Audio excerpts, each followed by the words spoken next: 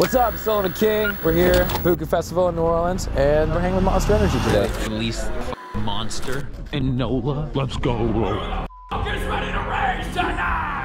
Playing a festival like Buku that has a more curated lineup outside of just dubstep and EDM and whatnot, it's definitely a little bit more of a challenge, but it's really cool to see the difference in the crowd as far as like who knows who you are and who really is coming in from like hip hop, pop, rock, all the different genres. Like you can kind of see where kids come in and they're almost unsure about like what's the set's gonna be like, and then like when you do see the smiles on their faces by the end, like it's definitely a lot more rewarding than I think just going and kind of crushing a dubstep-centric festival or stage. Like it's a lot more rewarding by the end, I think.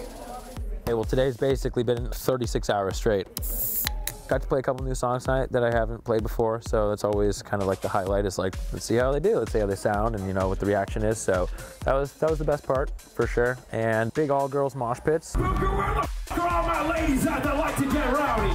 That was a highlight. We love seeing those, and the crowd starting its own circle pit. So good on you, NOLA. You get to be in the top 10 for taking initiative. Trying to get a crowd to get excited over this music or over the performance, it really is just stage presence. Getting on the mic more, and like whether it's a clap your hands or the drop is coming, or find different ways to like have them open up a pit, headbang on the rail, whatever it is. Like it's kind of the standard for what people expect out of dubstep or out of a DJ set is like, oh, they're gonna get on the mic and tell you to do this stuff, but at the same time, like that is what kind of gets people excited that you're like trying to have that energy with them as compared to just playing songs and then walking off stage.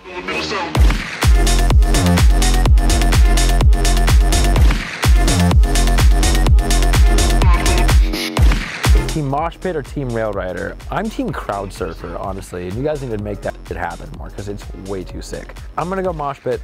Mosh Pits are just like, it shows a little more initiative and a little more aggression. Like it looks really cool when people headbang, and I think it's dope, and I like to, but you know, I think that there's a little more to be said about people that do that. Because if you're at the front of the rail and you're kind of just doing your thing and you're watching the show and you're just appreciating it, you know, that's cool too, but Mosh Pit.